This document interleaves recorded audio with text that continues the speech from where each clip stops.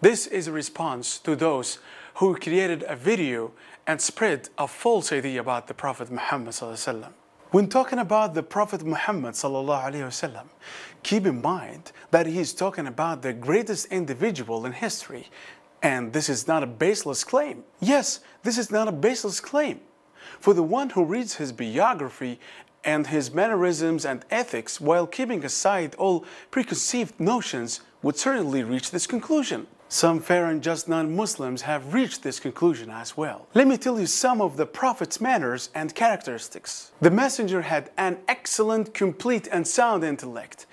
No man has ever had an intellect as complete and perfect as his. This becomes clear to an individual when the researcher reads the Prophet's biography and understands the state of affairs, his meaningful and inclusive utterances, his traditions, and his good manners, ethics, and moral character, his knowledge of Torah and Gospel and other divine scriptures, and his knowledge of the statements of the wise, and knowledge by gone nations, and ability to strike examples and implement policies and correct emotional manners. He was an example and paradigm to which his people could relate to in all branches of knowledge, acts of worship, medicine, laws of inheritance, lineage, and other matters as well. He knew and learned all of this without reading or examining the scriptures, those before us, nor he sit with their scholars. The Prophet Muhammad ﷺ was wise to the fullest extent of his mental capacity. Allah, the Exalted, informed him of what had taken place in the past and what would take place in the future. And this is a sign that the dominion belongs to Allah and He is capable over all things. The Prophet Muhammad ﷺ would always go do deeds through which he would seek the pleasure of God. He was abused and harmed when he invited people to Islam. Yet he was patient and endured all of this and hoped for the reward of God. The Prophet Muhammad ﷺ was honest and sincere in all his matters. The Prophet Muhammad ﷺ was a living example for all humans to follow. Aisha, his wife, was asked about the manners of the Prophet. She said his manners were the Quran. In this statement, Aisha meant that the Prophet Muhammad ﷺ abided by its laws and commands and abstained from its prohibitions. The Prophet Muhammad ﷺ had a great forbearance. One of his companions came to the Prophet Muhammad ﷺ, complaining about a tribe who refused to accept Islam and asking him to curse them. But the Prophet Muhammad ﷺ raised his hands in prayer and instead said, "O Allah, guide this tribe and bring them to Islam." The Prophet Muhammad was the kindest of people. The Prophet Muhammad was fearing God and mindful to not trespass the limits of God. The Prophet said, "Sometimes I return to my family. I would find a date of fruit on the bed. I would pick it up to eat it, but I would fear that it was from the charity, and thus threw it back on the ground." He helped and assisted his family members with their chores, but when the call of the prayer was heard, he would stop everything and leave to attend the prayers. One of the companions of the Prophet Muhammad ﷺ said, "I have never seen a man who smiled as much as the Messenger of God. He was so honest and humble. He visited the sick, whether Muslim or non-Muslims. The Prophet Muhammad ﷺ at his house was like any man.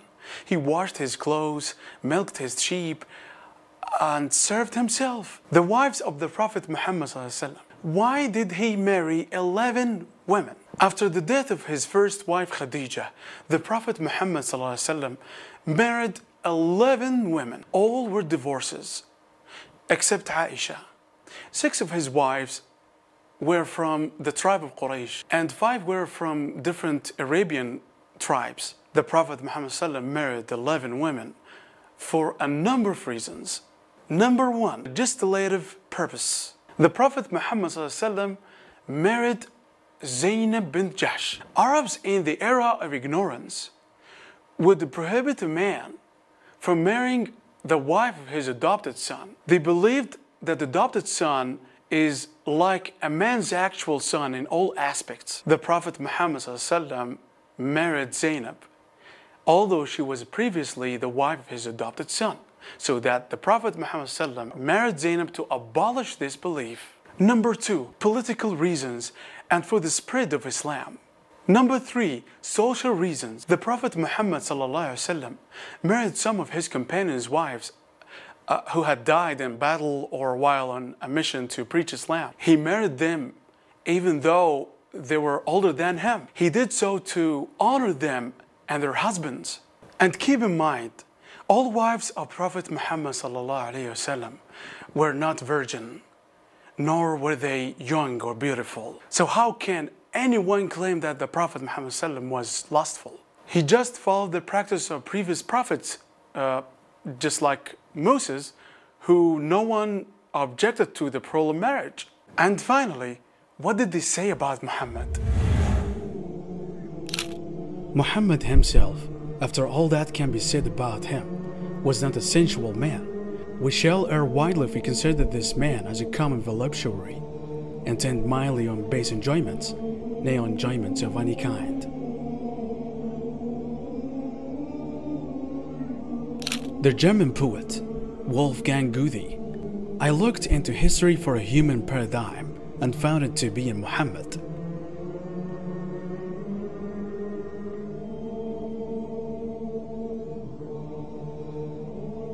Professor Keith Moore said in his book, The Developing Human, "It's clear to me that these statements must have come to Muhammad from God or Allah, because most of this knowledge was not discovered until many centuries later.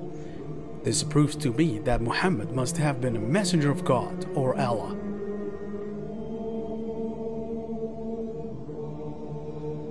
My last word for Muslims: don't think that if you change your logos or mottos or your phrases, that would bring victory. No. Following the noble manners and ways of Prophet Muhammad ﷺ would bring victory, definitely.